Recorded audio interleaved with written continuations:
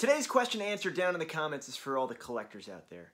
What is the most useless or silliest or, now don't feel shame, but thing you're slightly ashamed you've bought or purchased because it fits in your collection or because it completes your collection? That's what we're going to be talking about today as I unbox a whole bunch of questionable things here on Project Black T-Shirt. Hello, I'm Adam Cesare, back after a short hiatus with another unboxing and discussion of cult cinema and horror movies and books. We're going to talk about books. There's going to be a book recommendation at the end of this video, as there is with most, if not all, of these videos. So be sure to like, subscribe, and go check out my other videos if you want more horror movie and horror book recommendations. I am once again wielding a knife because I'm going to do another unboxing, and as I've talked about before in some of the other unboxing videos, I'm not quite 100% sure of the appeal of like the cut open a box, hold an item up, and then place it down thing. So I'm going to try not to do so much of that. I'm going to go through the items that I got during Vinegar Syndrome's vaulted halfway to Black Friday sale. Very cool sale, big deal every year on social media.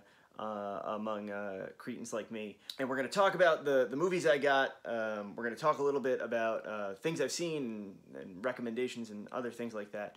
So hopefully it's going to be a value-packed episode, not just conspicuous consumption of watching me hold things up to the camera.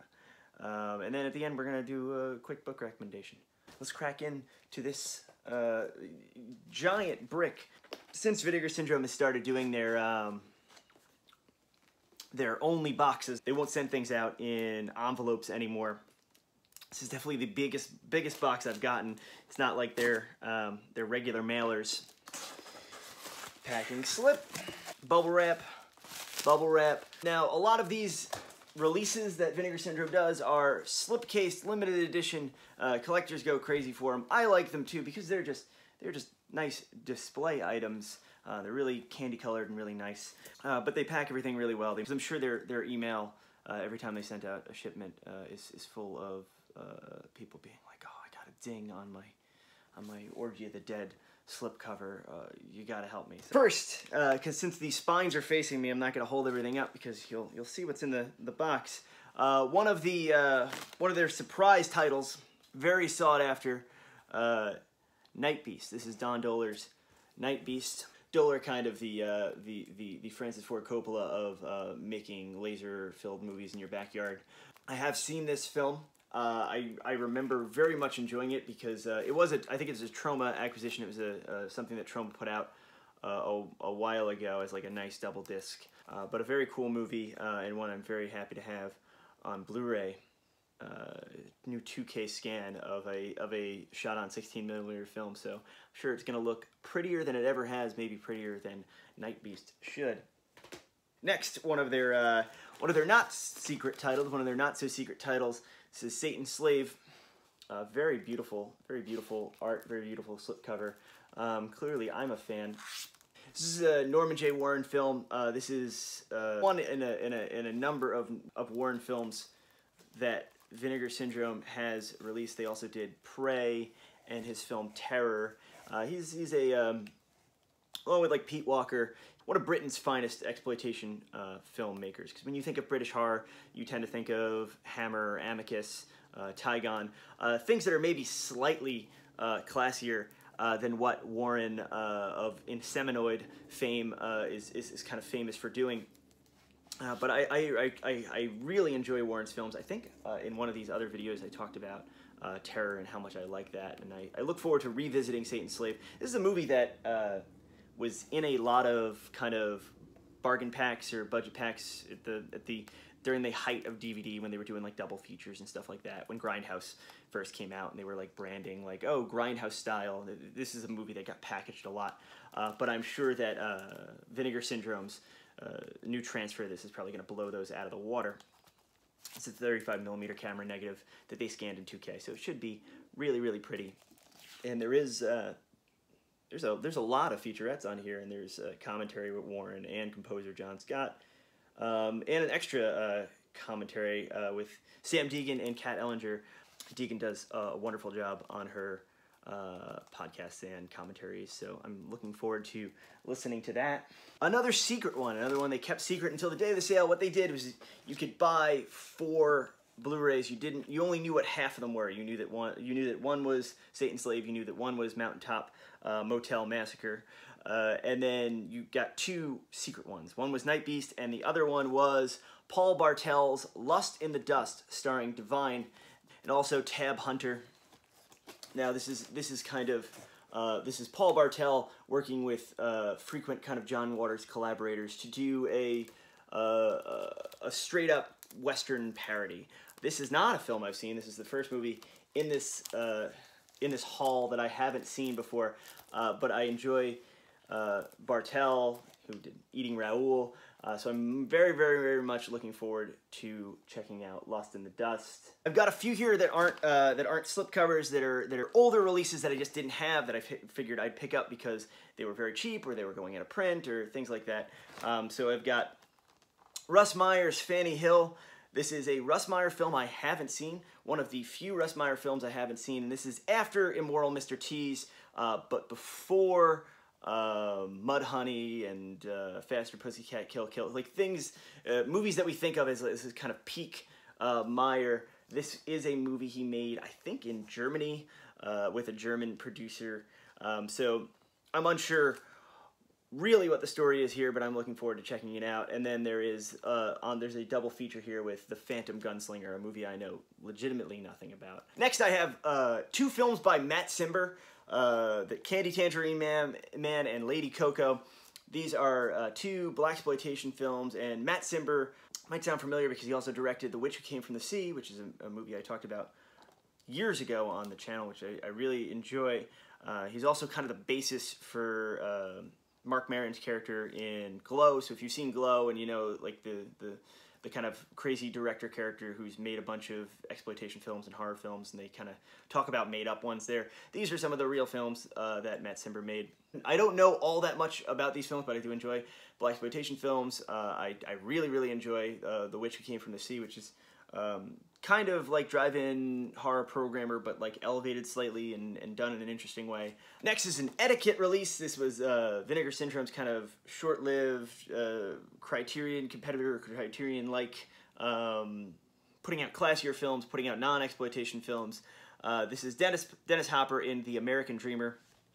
I believe this is a feature documentary about Hopper and kind of at the height of his post Easy Rider days and hanging out with him, and I'm sure him doing drugs and looks like holding a rifle here. So don't know a whole bunch about this movie, just know I wanted to check it out.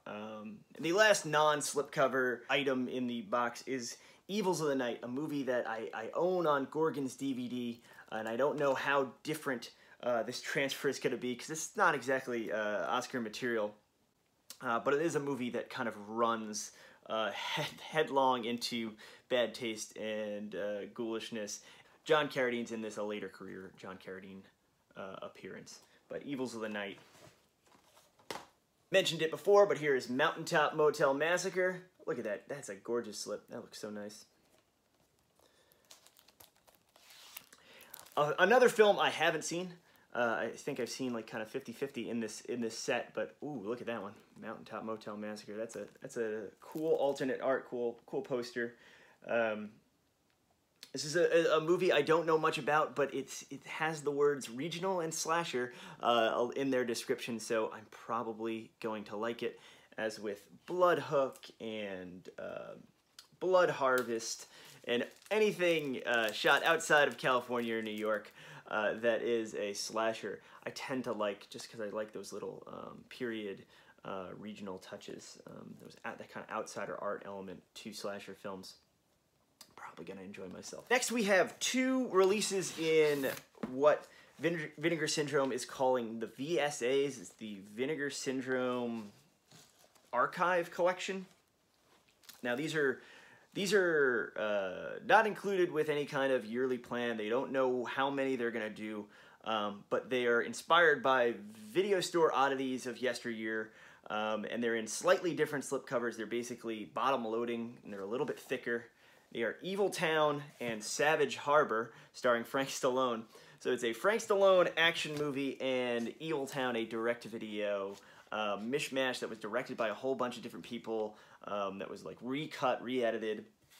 These are two kind of videos, what they're calling video store oddities, and they come in these slightly oversized cases that load from the bottom. Very cool. They just feel very nice. They're hand numbered.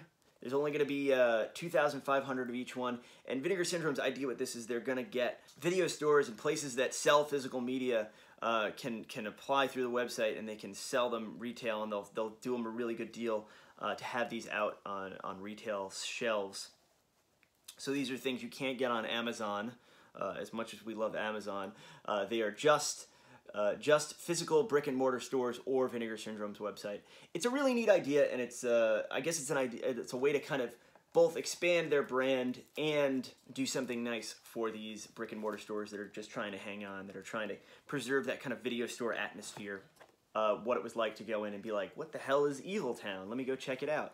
But they did such a nice job with this new style of slipcover. You got to figure if they're launching a whole new line, and they chose these two films I frankly hadn't heard of. You gotta think there's something there. There's something to them. There's something interesting about these movies. Next, we've got three items that are a little bit weird, and that's why I asked the question up at the top of the show. What's the weirdest thing that you've ever bought to kind of complete a collection? The thing that you're maybe not 100% sure about. For me, it's these empty slipcases. These are slipcases for movies I already own, movies that when Vinegar Syndrome had released them, they weren't doing the whole collector's slipcase thing. I wasn't so sure I was going to get these, but they were a little bit impulse buys, and they're for films that I really enjoy. They're for Vinegar Syndrome titles that I've recommended to friends, that I've watched a bunch of times, that I really, really like. So we've got Raw Force, the crazy action ghost tour of Asia with some martial artists and sleazy guys on a boat. And then they get to an island, and there are zombie samurais, and it is everything that you think of, everything that you want when you think of an exploitation film, all in one movie. That's what's great about Raw Force. And I'll unfold this squished slipcover and put it on my movie later. Demonoid, film about an evil hand, one of the best evil hand movies that doesn't have Michael Caine in it. Wonderful film. And then the pièce de résistance, we have Slaughterhouse. And now Slaughterhouse doesn't go like this, doesn't go like this. It opens, oh yeah. And I'm pretty sure I ordered the case without the movie, but I'm pretty sure they gave me the movie. Well, yeah, the disc is in there. They gave me Slaughterhouse. I already have Slaughterhouse, so I'm gonna find a way.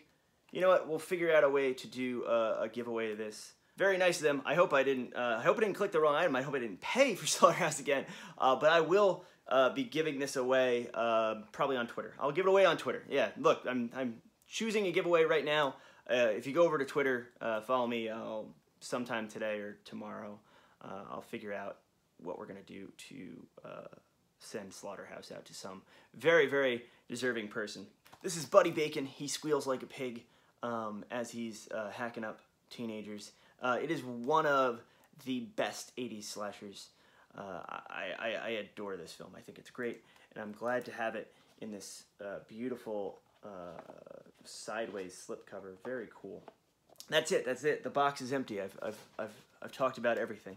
Before we go for today's book recommendation, I want to talk about Rites of Extinction by Matt Serafini.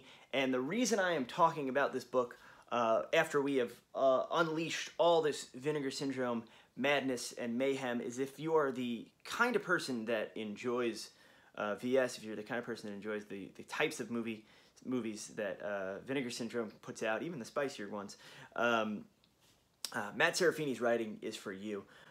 He's written a number of novels, Feral, Devil's Row, Island Red, and they kind of get better and better as he goes along, and they're all kind of these intense, exploitation fueled, no holds barred types of books.